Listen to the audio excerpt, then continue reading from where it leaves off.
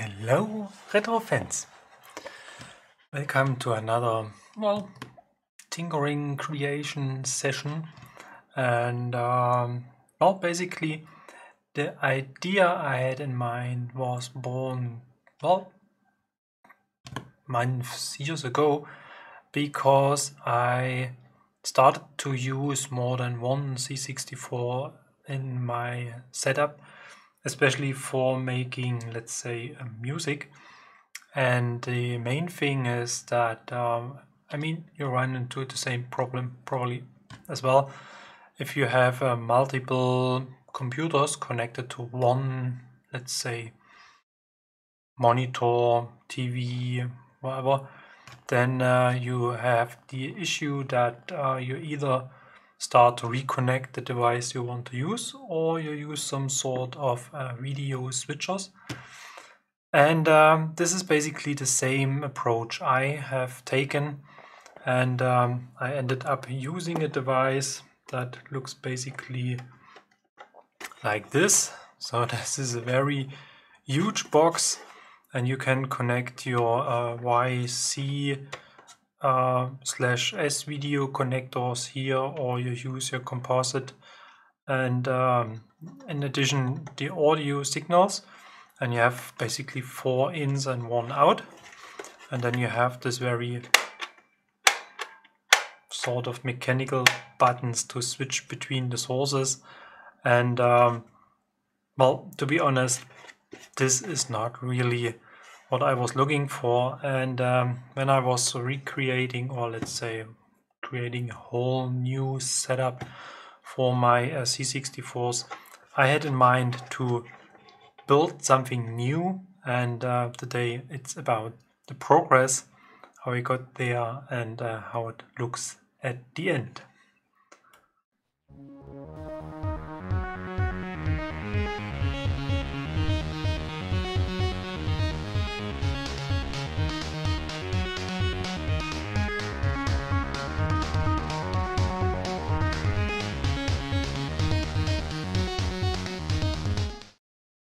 So, and one major thing, or one additional thing I was going to address, is basically using this device I have present already is one thing, but I still end up with an YC signal at the end, but most of the time, if not always, I'm using some HDMI devices. And in my former setup I have used this little box from Ligavo, whatever, which converts, that's the wrong box, but the other one looks the same. I'm sorry. I just recognized that this isn't the YC box, that's the YPBPR box, but the other one looks the very same. And I had those little, not so little devices stacked on top of each other. And if you are familiar with HDMI cables and with, let's say, YC cables with a certain aspect of quality, you may know that they are very, very stiff most of the time. So I ended up with a setup that was almost always, all the time, very much dearranged and not very stable. So I may have used some zippers or something like this to attach this to each other, or just glue it to each other. But I thought, nope, this time it's time to create something new, and today it's going to be about this. And as a very first thing, I thought, okay, when I have the ability to switch signals and I want to combine this with an 2 HDMI converter, what would be a nice thing? And I'm really a little bit confused that I have the wrong box in my hand, but anyway. So I thought whether I take the other box and use the electronics from this box and combine this in one case, but this was for my taste still a bit too bulky, and I thought, nope, I have something else which I can use, which is very small, and I'm not using it that much as standalone anymore. And this is basically the RetroTink 2X. That's basically the first model, the old model, classic. I think it's now called classic. And this is actually providing what I was looking for, because I want to have a box with the main connections on the back. I don't like this kind of spider-like installations like the RetroTink or the OSSC. I really want to have ins and outs on one side and then nothing else. So, and since I'm not using the other functions of the RetroTink, I thought, well, I just get rid of all that stuff and create a very small compact box with my switcher included, and then I have one compact unit. And I'm going to show you how this basically looks like. And here we are. So I started to, well, think a little bit how I can make this, and I came up with a solution that looks basically like this. So on the back I have my 4 cable inserts, because I'm not going to use sockets. I really want to have the cable soldered directly to this little box, and then I just attach the USB and the HDMI. And I want to have a very nice, huge switch button on the front. So I came up basically with this, and I can show you how this basically looks from the inside. And this is like this. So here in the back of this little device we can see the RetroTink, and in the front we can see the reason why it has this, let's say, particular shape, because this switch requires some space. And so I started to recreate basically the switch and the RetroTink and build all the stuff all around it in order to be able to create something that well, basically fits to the components. And I was really looking to avoid a couple of test prints, so I think this is basically the best approach. So fingers crossed it's going to work. And basically, to cut a long story short, I can show you the result already. So this is how it looks at the end. It is not assembled yet, but this is just to give you a short impression. And this is my nice switch, and it is mechanical locked to 4 positions. And so this is how it looks from the inside. So this is basically where I want to fit the RetroTink into, and then I route the cables through the bottom of this thingy and going to solder this to my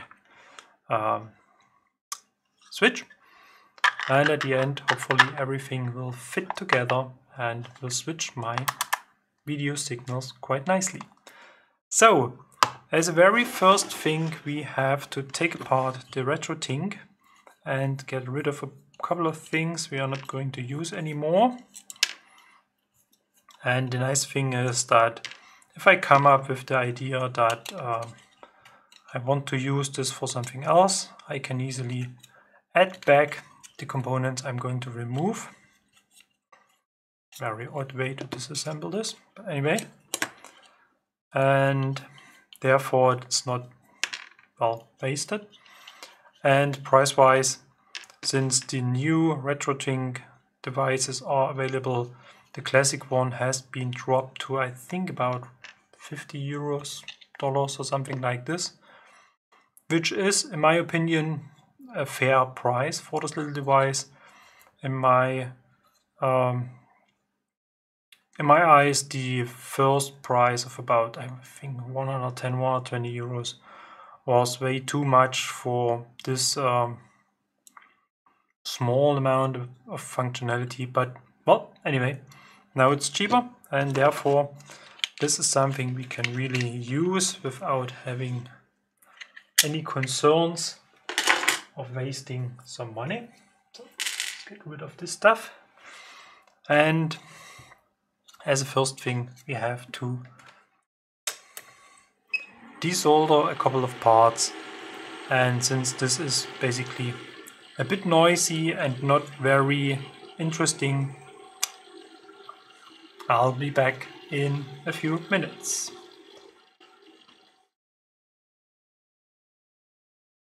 So, and it is done.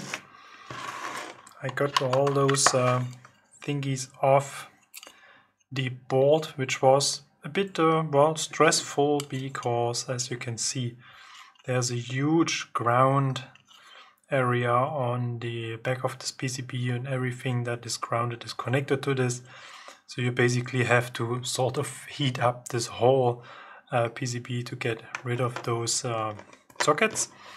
And as I said, this is basically reversible. So if I want to use this for something else, then I can sort of, well, rebuild this. Anyway, now it's about time to add the cables. And since I built this for a special purpose, basically for my music desk, the switcher will not be centered between, exactly centered between the C64s, has a slight offset. So I have cables with two different lengths, and the idea is to feed them through those holes and then use a small zipper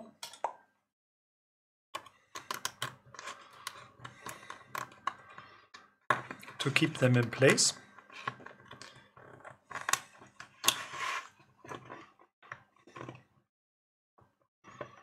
So I do not need any additional screws or something like this, and I can easily fixate them in this position, and then the retro thing will be fitted on top.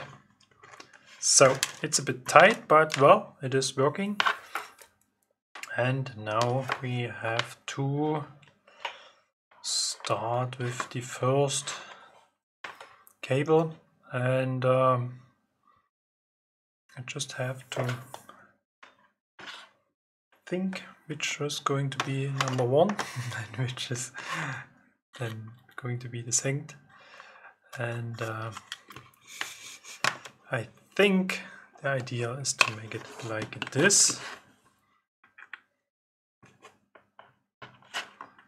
So I have two shorts on the right hand side and two longer ones on the left hand side. And now we have to remove a little bit of the material here in order to solder this to our switch. This switch is kind of a funny thing.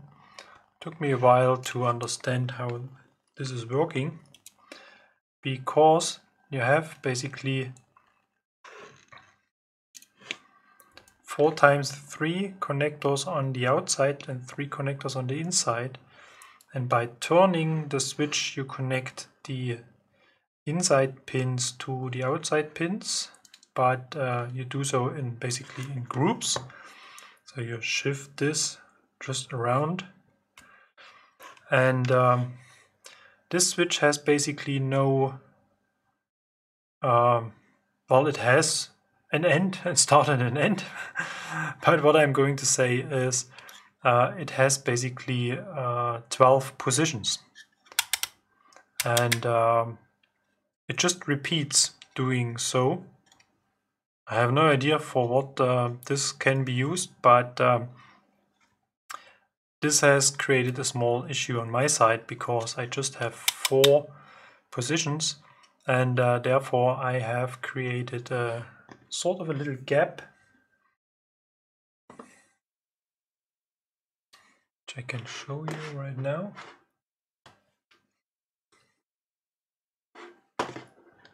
Just enable the knob. And let's go for a different view. There we go. And then here you can see there are some, what do you call this, a notch or something like this. And on the case,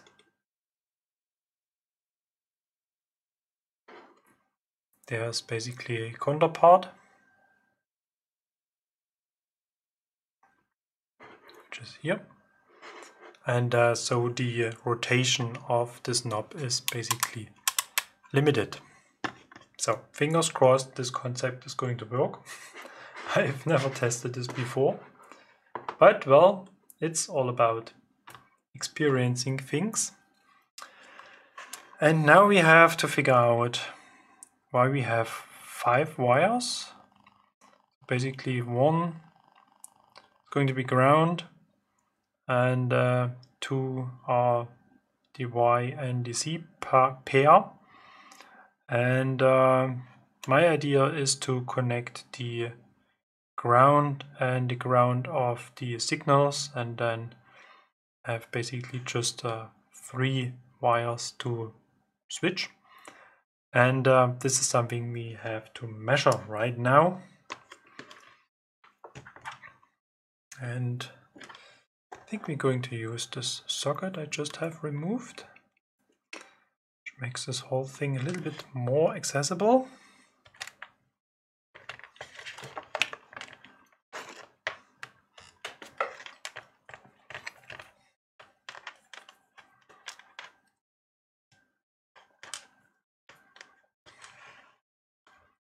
So let's see if I can need a little bit the help of my hand here. So that's black, it's fine.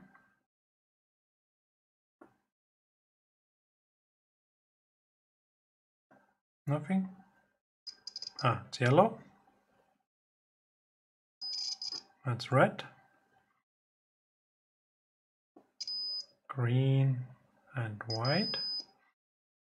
So now we have to figure out what's basically the signal part.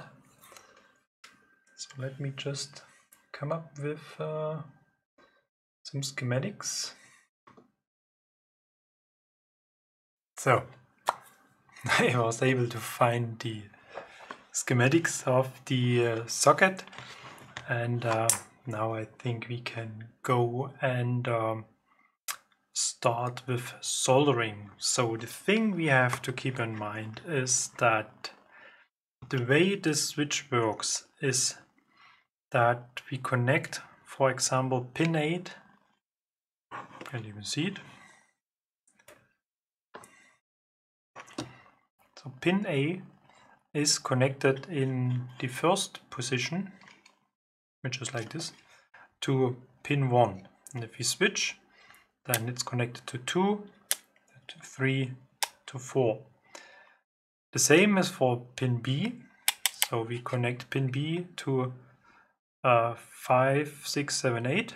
And the same for pin C, which is basically 9, 10, 11, 12. So therefore we have to use ABC as output, since we want to connect this to the RetroTink. But the input cables have to be kind of spider their wires to the representative pins on the outside. So therefore I'm going to need a bit more cables to work with. And I have to keep in mind that at the end we have to kind of fit this into this sort of small box. So let's make some room.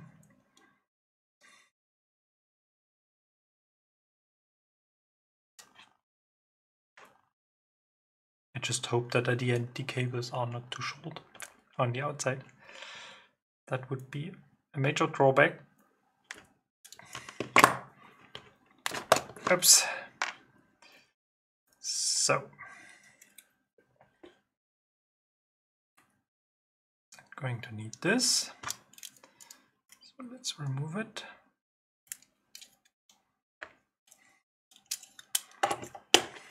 And now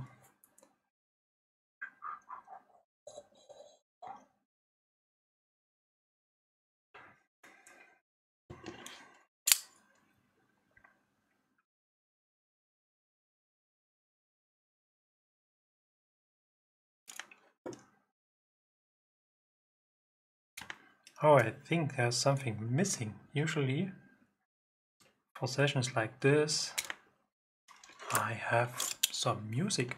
So let's set up some music quite quickly.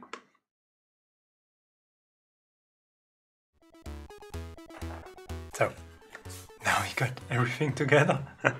We got some music and now we can have some soldering fun. So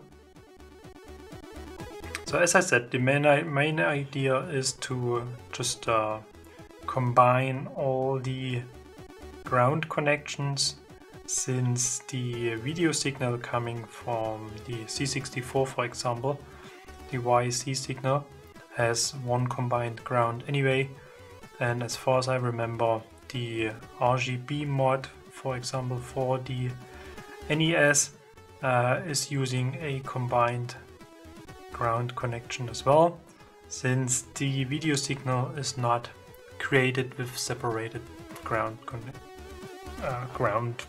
base, ground connections, whatever you want to call this.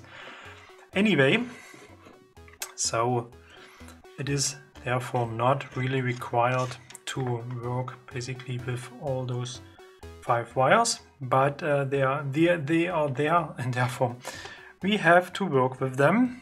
So, and I just want to go through this quite quickly because I already forgot the colors, and the main thing I was basically looking for with this graphics here was to check what's basically the video signal, which we obviously can see right now.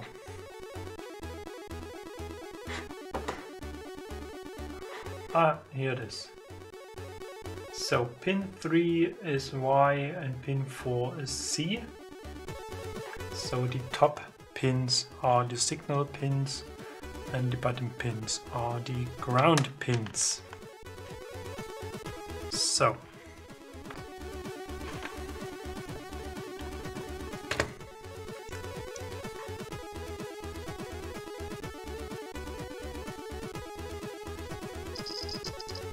we got white, and we are looking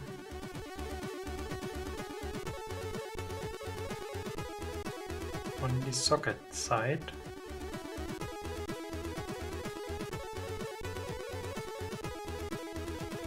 So we have to turn this around, so I have actually pin 3, which is white, and pin 4 is red. White and red. So I just have to remember that I have to use this the very same way. Just think what's going to happen when I mix this up. As long as I keep the same scheme, it's probably going to work.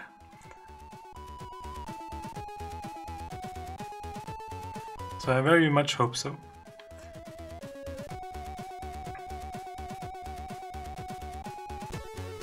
So white. Then let's start with white as A. And red as B, and all the other stuff is going to be C. So then we have to connect white to pin 1 of our connector.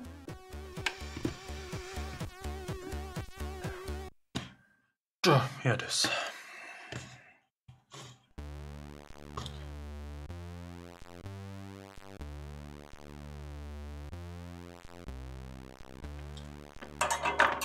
And the other 3 can be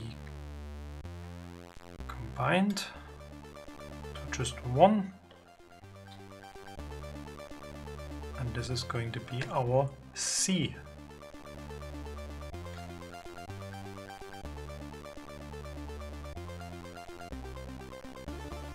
It's perhaps a little bit short.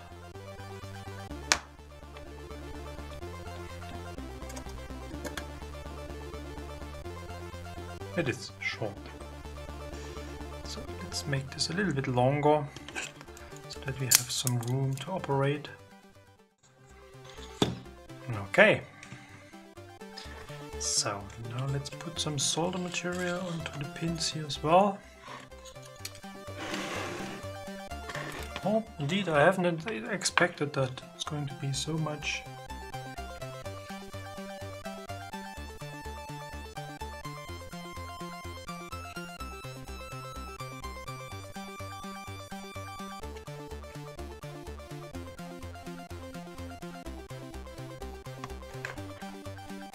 That's a nice thing with 3D printing. Just spend some time in your CAD program,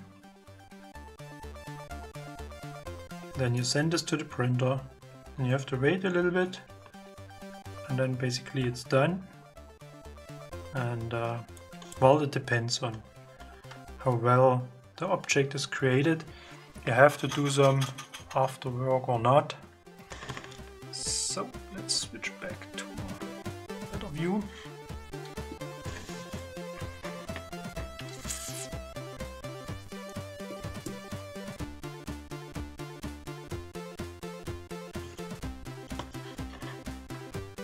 So let's start with ground on pin 1.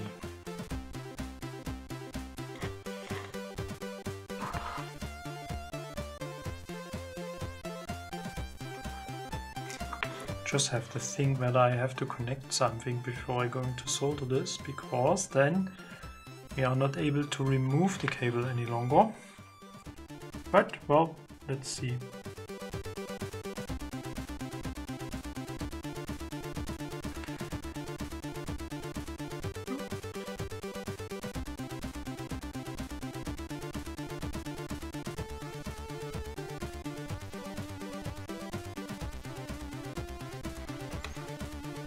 So then we were going to connect this to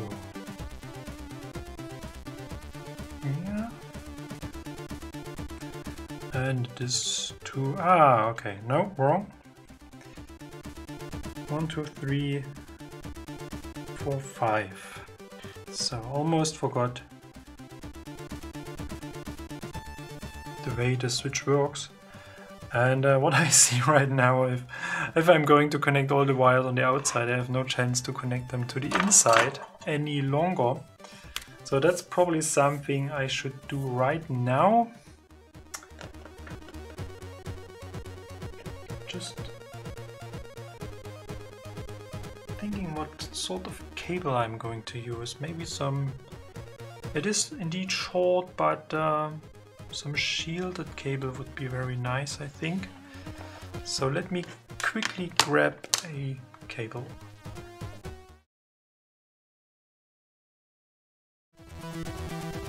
So, I wasn't able to find a shielded cable, but at least I found a small cable with 3 wires, and I have prepared this already.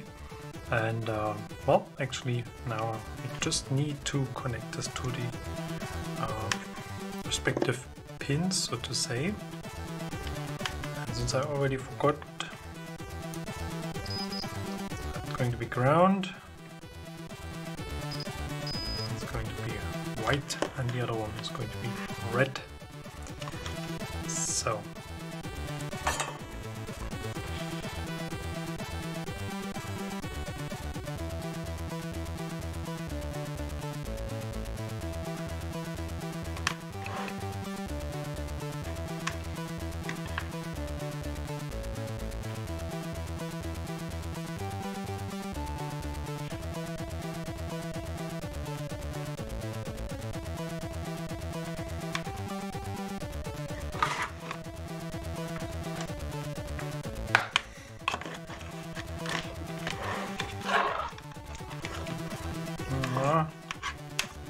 actually a bit challenging. I'm not really looking forward to the last connections I have to make. It's probably going to be some sort of beta.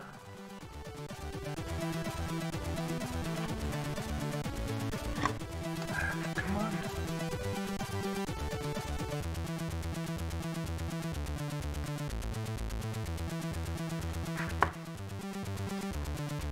So, and one thing which is probably going to be very useful is if I'm going to test this with one connection before I do the other, just to ensure that I'm working on the right parts, so to say.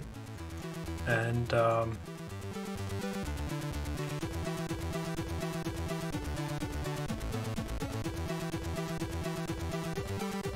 well, yeah. Have to connect the socket pin from this side. Basically, a YC cable is some sort of a crossed cable, since you can use it all the way around. So if you have two sockets face to face, you have to connect the crossed pins. So this is going to be our input.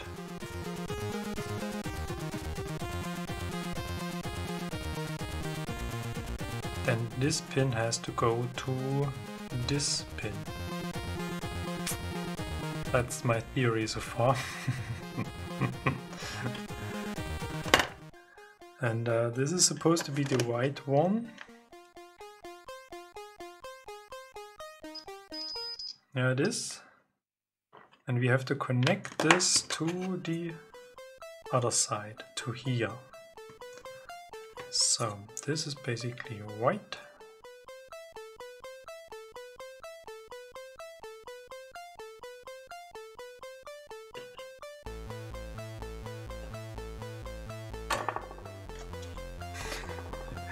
I really hope this is going to work.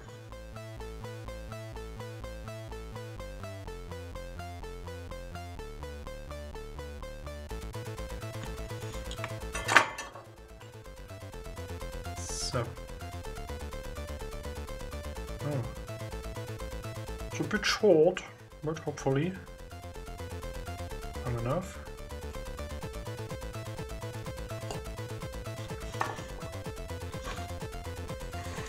A bit off screen today.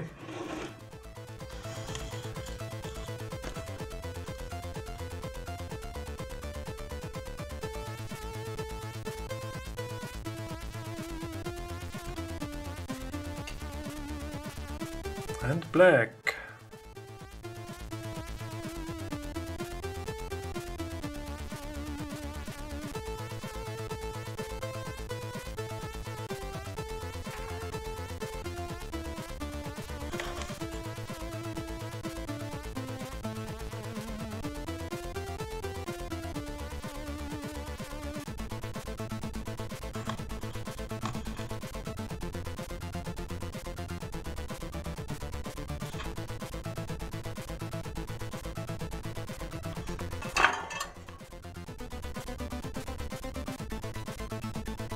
Okay, so let's connect the red one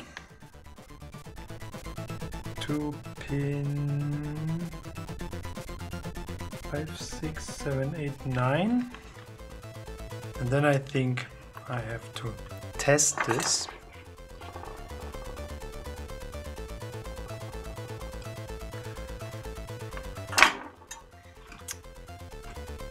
Before I continue with this stuff. So for this we need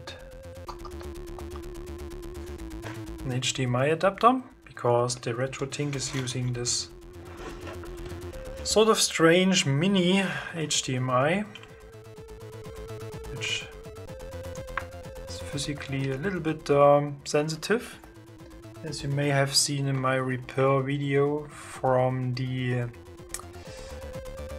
Neo Geo Mini. because they use the same socket and I already was able to break it. So I usually recommend using either adapter cables from mini to standard HDMI or adapters with some flex. Which I have somewhere here. Nope. So that you reduce the stress on this socket. Because they are sort of hard to repair as well. So now we need a video source, and I think I'm going to use my NES for this because it's already here, and we have to connect this to HDMI.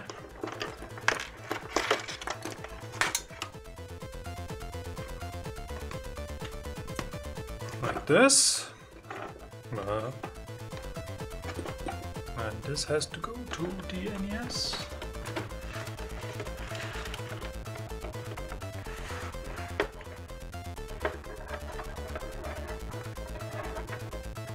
Where's that connector? Yeah.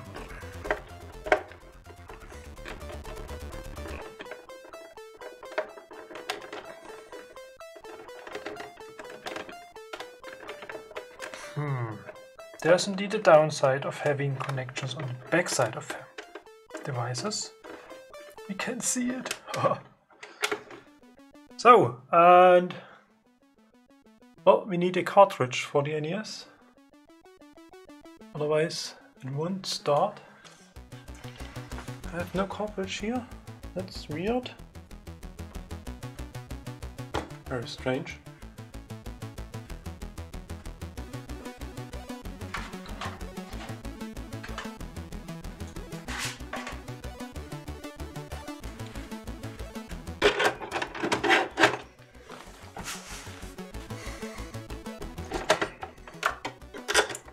So,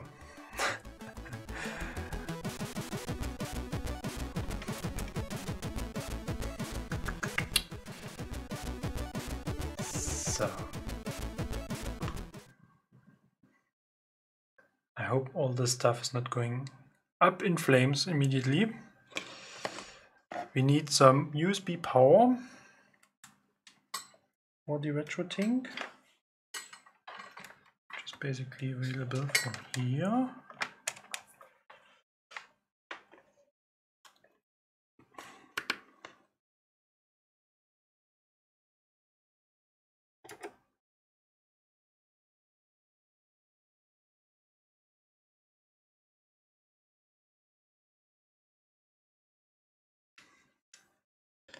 So, YC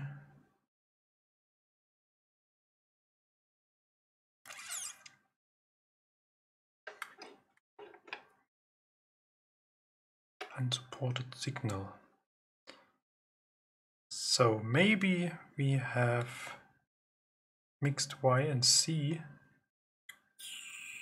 and then it's not syncing.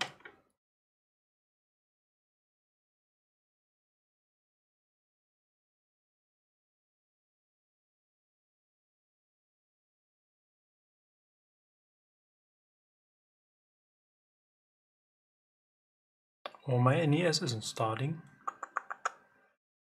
How can we check this quite quickly?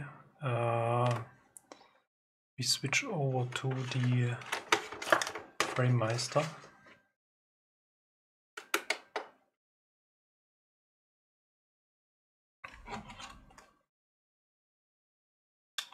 RGB.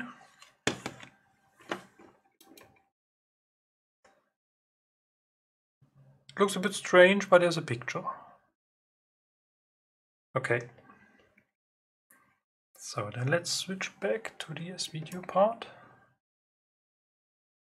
It still states that we have an unsupported signal. So this is connected. This is the correct cable.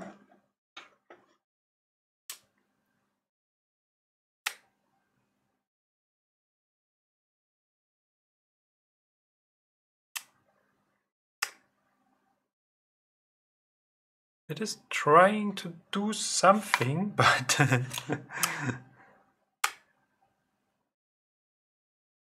still no real picture. So then let's check whether it is useful to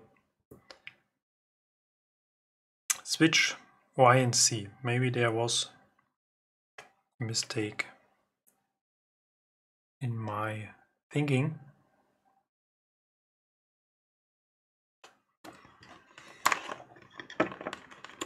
So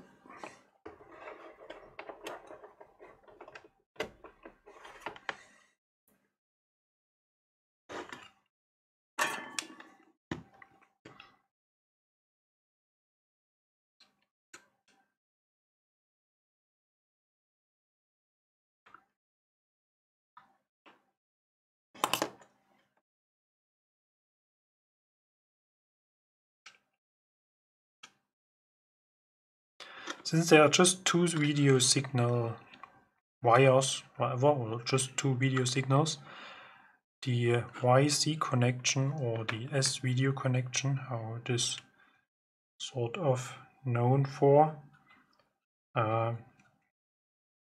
uses color information to create a sync signal, and if you switch the signals, then the sync is missing.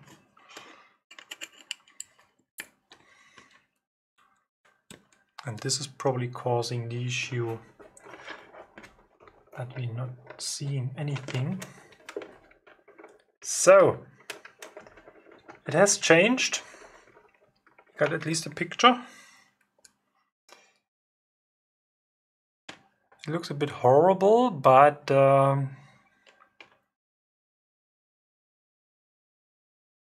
this is perhaps just a scaling issue.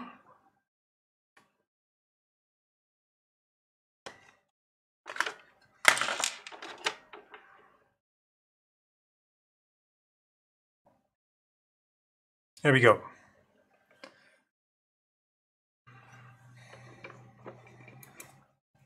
So now let's switch back to the RetroTink, because that's the main thing of this whole exercise.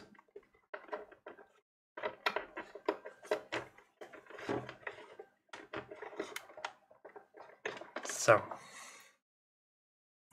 yeah, the scaling is indeed a bit strange, and it doesn't matter what kind of scaler I'm using.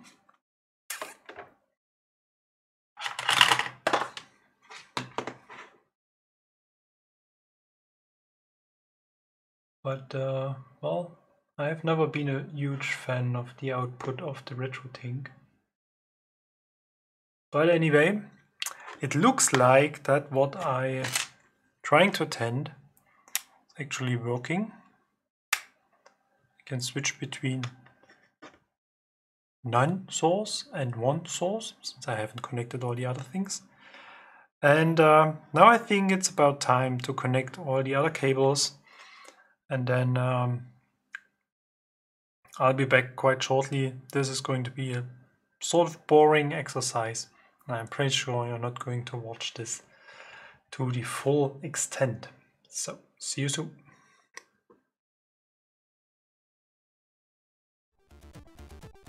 So, eventually I got everything soldered and already tested it a bit, and as you can see, it's a pretty tight experience, and I made already some sort of key learnings through this whole exercise. And I think one of the major thing is that if I'm ever going to do something again like this, then I will make this box a little bit higher to have a bit more space to operate inside the box.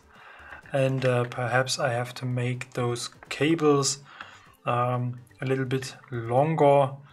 But what came to my mind is basically the next time I think I'm going to create a PCB where I can simply solder the sockets onto it, and I use pre-manufactured cables. I really hate soldering cable stuff, and this is basically exactly what I learned through this project as well. So the last steps will be getting those zippers inside to protect the cable against ripping them out, and then to just screw in the RetroTink and then put everything together. So hopefully this is going to be a less stressful exercise now.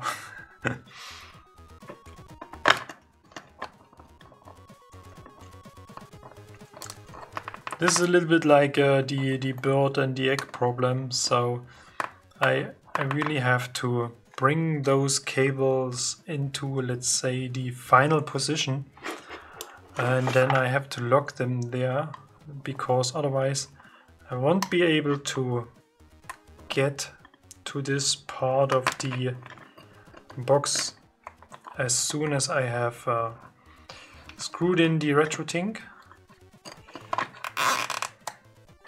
So fortunately this cable is a little bit longer, which it's going to cause some issues as well, but I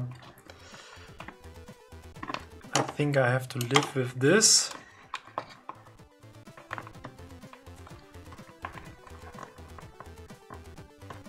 So this works very fine.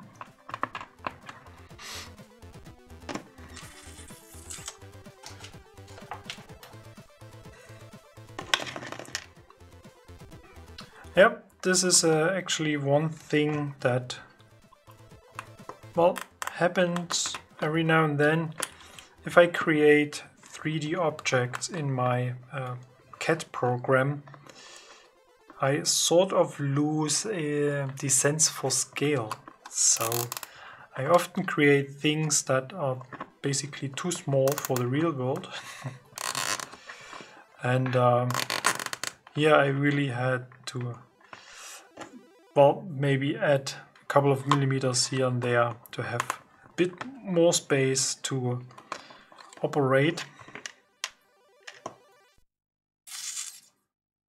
And well, now I'm paying the price for it, but hopefully when it's done I'm going to enjoy this.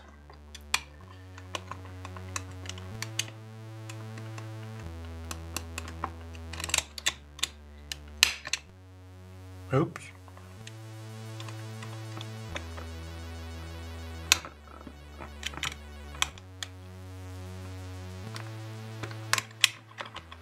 This has been on my list of things I really need to do for a very long time, because the before mentioned combination of this old-fashioned switch box and this external HDMI converter was always bugging me a bit, because it wasn't stable and it got some contact problems after a while. And the converter wasn't very good either, I've used then. So I really thought I really need to create something else.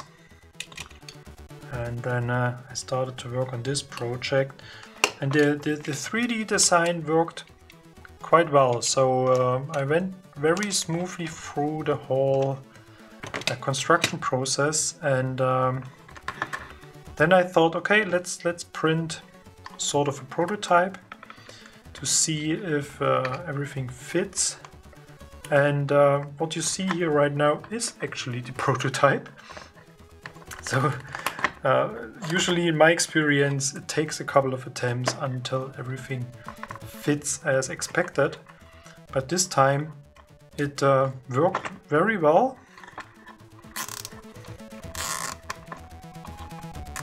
I think it's going to be close. Those zippers are a bit higher than the final position of the RetroTink will be. So maybe the lid won't close completely.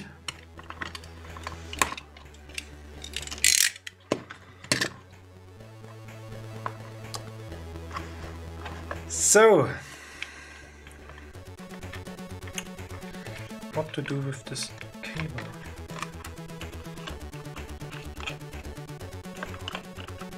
I'm sorry for this bad presentation, but there's actually really no space left to make this a little bit nicer.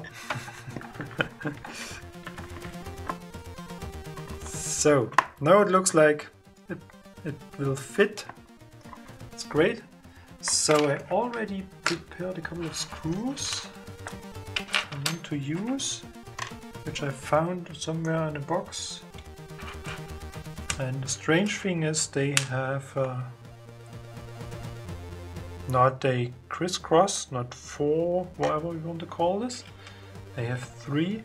Something we know from Nintendo, but these are not Nintendo screws.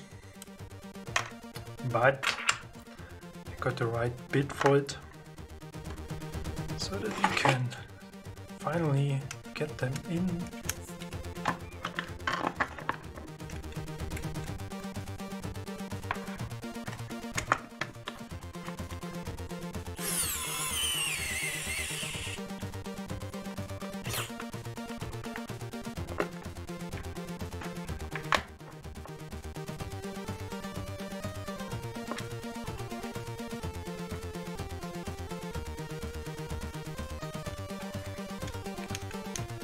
So.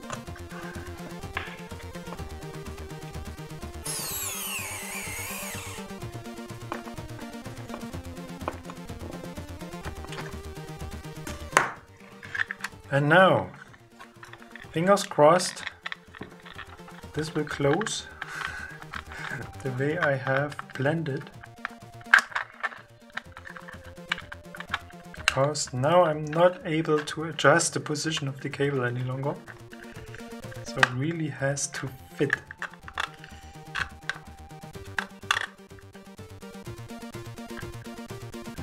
Still something that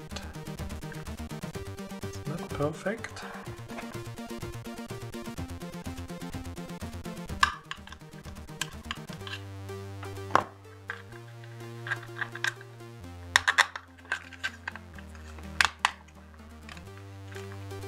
It is tight, it is really tight.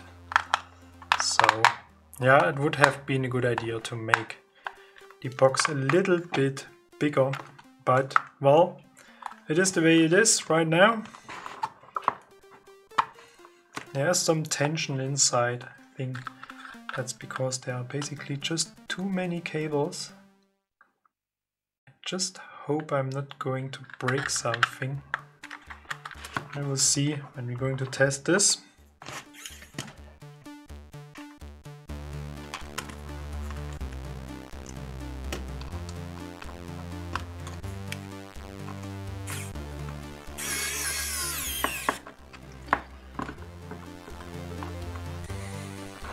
Yeah, it looks okay-ish.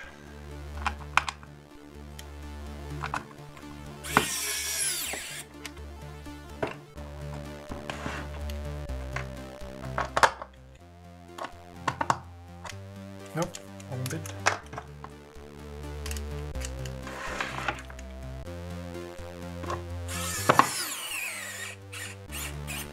No, looks like I have to recharge my magic screw. My sonic screwdriver.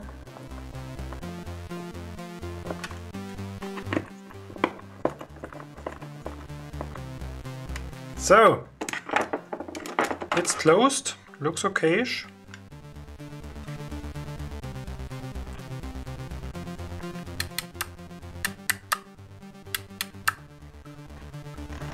Let's see if everything is still working.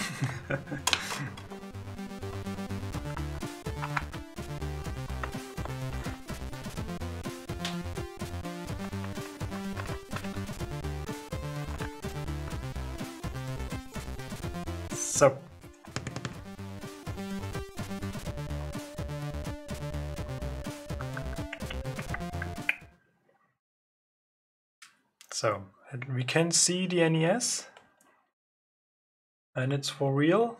I can operate this. Then there should be nothing, and the C64. So far, so good. Let's test the other ones.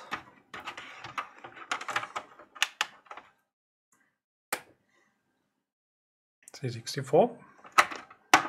And the fourth one.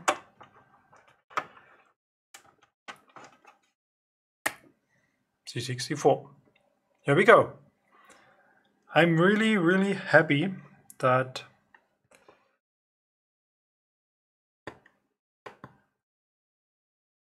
this has worked so far, and I still can switch through the input modes.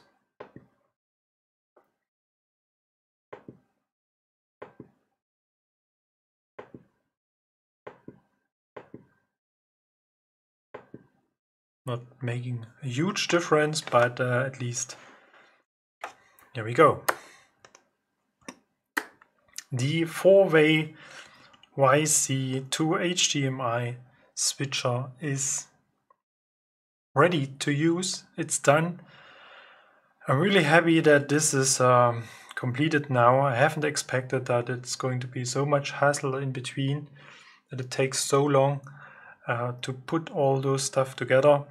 And as I said, the next thing is going to be a little bit higher, to have more room inside, and perhaps I really come up with a sort of adapter PCB, so that I really just need to plug in the cables, and then everything is ready to use. Well, anyway, that's finally, eventually, the end of this episode. Thank you very much for watching. If you have any ideas, questions, comments whatsoever, feel free to use the comment section. I'm really looking forward. And then I will probably put this design on Prusa printers, so for download and for improvements whatsoever you have in mind. And then as soon as I have my whole setup just behind me put together, then I will make an episode what this little device is basically in control of. It's going to be in control of. And then this is, yep, the end. Thanks for watching. See you for the next episode. Bye bye.